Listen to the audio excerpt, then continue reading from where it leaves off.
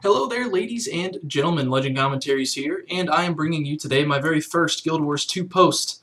And this is going to be all about the Guild Wars 2 basics, and that is, what the heck is Guild Wars 2, and why are there so many different instances? So I'm standing at kind of this main hub in the main city called Lion's Arch. And if you go down here to Fort Mariner, it's kind of the hub to everything PvP and everything in the world. So let me start out by saying that the area that you level in, the area with instances, the world, the actual physical world, is here. It's where I'm at right now. It has all of the instances here, all the dungeons, and all the zones where you level in. You can see here, tasks, skill points, point of interest, everything here. This is where you level. And then you can come to the main city, and this is all one instance. So there's no instance areas here except the dungeons. It's all one continuous area. Of course, between zones you have to load, but that's about it. Now, there are two other areas. One of them is World versus World, which I can show you here. There are different borderlands. Well, I'll show you when I get in there. So let's go to the Eternal Battlegrounds. Okay, so here we are in the World versus World Eternal Battlegrounds. Now, I'm going to go to my map and zoom out. This is an instance. This is a large zone. Okay, each one of these are kind of like different zones in the actual world. You can travel to them via your World versus World menu or that portal area that I was showing you. And each server has a borderland. So they have these top forts and they try and take over their borderlands. Each server has that. Now there's the Eternal Battlegrounds, which is what I'm in right now. Now our server, Sorrow's Furnace, is over here. We're battling to take this central keep and the surrounding area. And how the way the score works is, you can see up here we have 10 minutes until the next score tally, where we will be gaining 155 points, the red server will be gaining 165, and the green server will be gaining 375.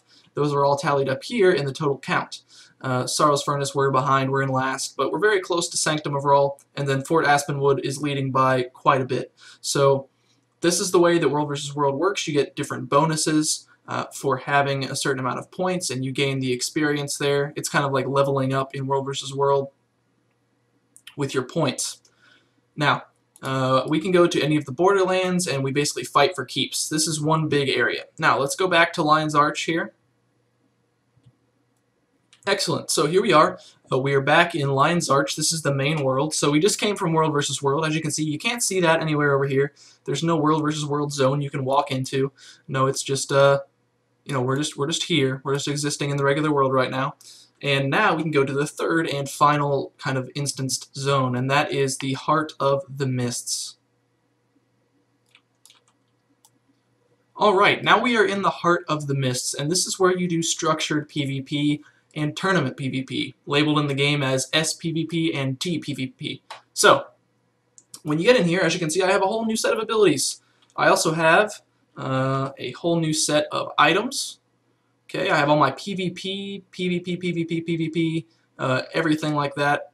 They give you everything, and you can equip it. So, what does this mean? What do I do in here?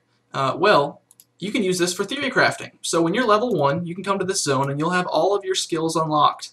That means I have every single skill available. Now, I would have these anyways, but at level 1, I would have had every single skill, every single elite skill, anything I wanted. And also every weapon skill unlocked. So you can see here I would have all these weapon skills open. All the traits are available. You can have all 70 points of your traits as well. And you put these in, you can theory craft. So you can build whatever you want to build. Right now I'm trying out a tanky spec with elixirs, which is probably what I'm going to stick with. And I'll make a video in the future with my sPvP build. But how it works is you come to this instanced area, you can buy your armor runes. So if you want to go for more, let's say, crit, you get crit damage and swiftness duration. So you buy all these runes and put them on your armor.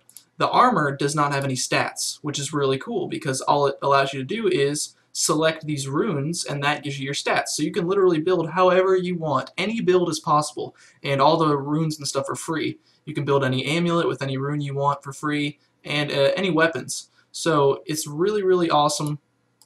You can come in here and figure out how you want to build in your World versus World experience or in your regular world experience. I've found that they're kind of different. You know, you have to try out a lot of different things in sPvP versus the regular world versus world or regular world. But it's a really awesome place to come and try stuff out. Now, the whole purpose of this zone is to do sPvP, and that is over here. Let me speed myself up. And that's over here at the PvP browser. So when you get into this zone, you can come over here. Once you get all your stuff set up, you can choose your items, choose your traits and your skills, and then you can go here and you can get into a game. Now, it's kind of weird right now because there's not like a queue. You can just kind of pick a server. You can sort it by players. You can sort it by the map if you want to play a specific map, or you can just press play now and get into a game. And I'll probably cast a game or two of me playing one in the future. But for the first video, I wanted to give you guys a quick overlay of kind of what everything is about. I hope you've learned something about the game. It's very overwhelming. It's kind of confusing, especially if you've never played Guild Wars. So just for a quick recap, there's the World versus World instance, there's your regular world instance, and then there is the Mists instance. You can also access World versus World by this tab. Press B, press go to World versus World. You can go there by that way. Or to get into the Mists, you can go this way. Leave the Mists or enter the Mists, depending on what you want to do. So they made it very, very streamlined, very simple, very, very elegant. And that's me. That's my little. Oh, that's a man's penis. Here I am. Here I am. Hello. I made my face so hideous. Oh, look at me. I'm beautiful. Alright, ladies and gentlemen. I hope that was a successful first Guild Wars 2 video. Give me some feedback. Let me know what you want to see in the future. Give me suggestions. I want more content, and I want to be able to bring it to you guys. And I hope you guys enjoy your day. Love you, and I will talk to you next time.